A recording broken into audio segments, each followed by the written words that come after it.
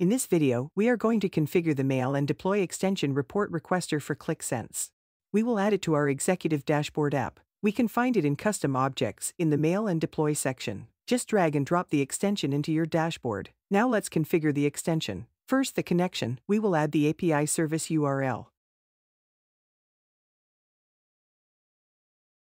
Then comes the access key. It can be found in the Mail and Deploy user section. We open the API user and there in the Credentials tab, we can copy the API access key and add it to the Connection tab in our Qlik Sense app.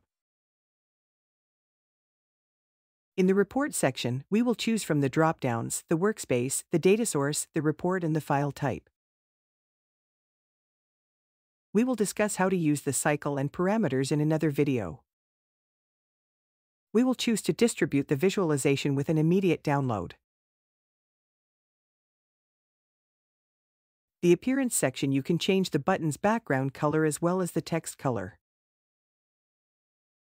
You can configure the messages in the language of your choice in the Localization section. Important, please fill in all the properties from this section.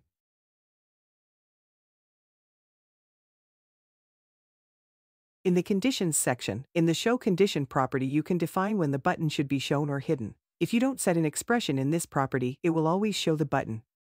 The usage condition will give further instructions to the user of how to use correctly the button. In this example, the button will be shown if more than one region is selected, but the button will work only if one region is selected. Furthermore, you can type in a usage condition title and a message.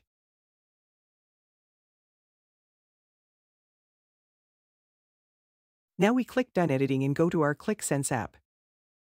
We make further selections and we are ready to push the button.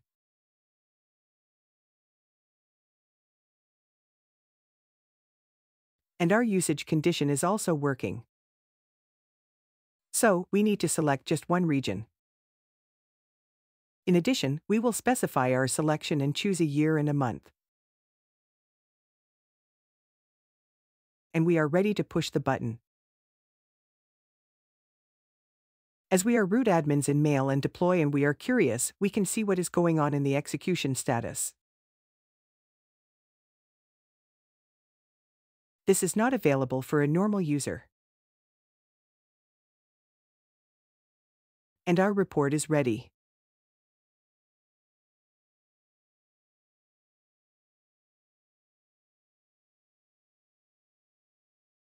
And that's it. Thanks for watching.